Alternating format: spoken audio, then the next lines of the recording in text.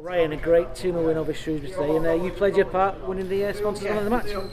Well, I think I didn't think I played well, but I think everyone in the team was up for it again. Like, even we came from last weekend and Tuesday, and then we put another performance on tonight in front of the fans this time. You seem to be really enjoying your football at the minute. There's a smile on your face every time I look at you. Yeah,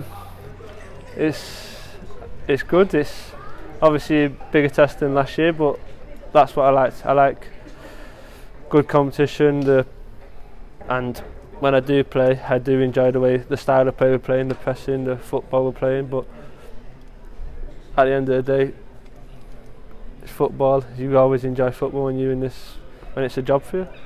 You've got a lot of youngsters as well as yourself around you, and there seems to be a bit of a different style than last year, but you seem to all be fitting into what the manager wants. Yeah, we've got some very good players, very good technical players in the team. We've got today Toombs, Philo and Shane, but we've also got in the midfield, we've still had Alfia, Callum Jones, who was on the bench. We've got good attacking players up front like Josh Stockers and Wes, Arthur. They're all good technical players, and the way we're playing, it suits us, the technical players we've got in the team. You obviously know Adam Phillips well from your Burnley days, and he seems to be enjoying himself again at the club.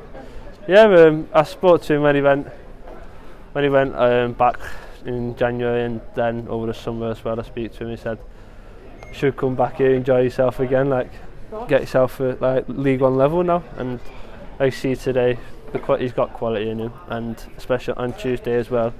Just shows how good of a player he is for us. So how important was that win today, your first 3 points in League One? It's a good momentum boost going into Tuesday now, but we'll just take it as another game. It's another 3 points up for grab. That's just a stepping stone in our way now. The manager is trying to temper expectations and just keep calmer. Is that the same as the lads are saying in the dressing room? Yeah, I don't think we get too ahead of ourselves. It's only 2 games into the season, and just keep going now like we did. We've seen us last year, we didn't get ahead of ourselves, and look what happened for us. So this year we'll do the same again.